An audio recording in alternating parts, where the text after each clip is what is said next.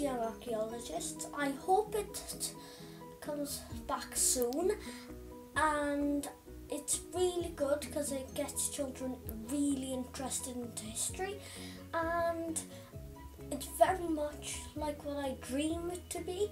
And yeah, and my favourite session was the Roman Pompeii one. The site visit to the Botanical Garden was an educational and rewarding experience for the students of Cardiff University.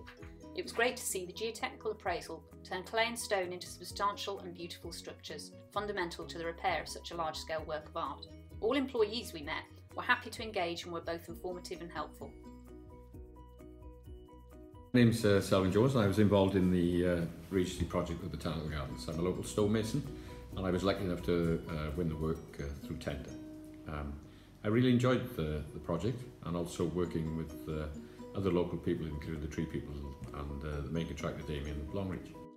I also really enjoyed the hard hat tours, where the public were invited to walk around the site while the work was going on, and imparted some of the knowledge that I've gained over the years to these people who seemed really interested.